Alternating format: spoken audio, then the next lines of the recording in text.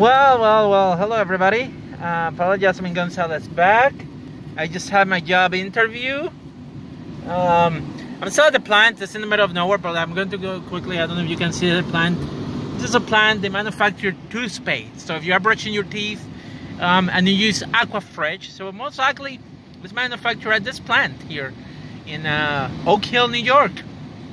They also make Sensodyne, which is a toothpaste that I purchased quite recently because my tooth was a little bit aching and sensitive with cold water.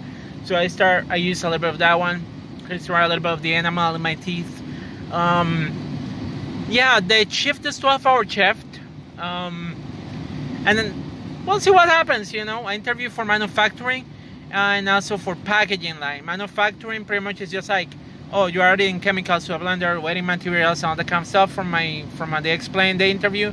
And then the other one will be just my putting the product into the toothpaste, you know, like and making sure that things in the other machines, the packaging, the labels, everything follows okay. We'll see what happens, you know. I came here to interview. At this point, the ball is not in my court, so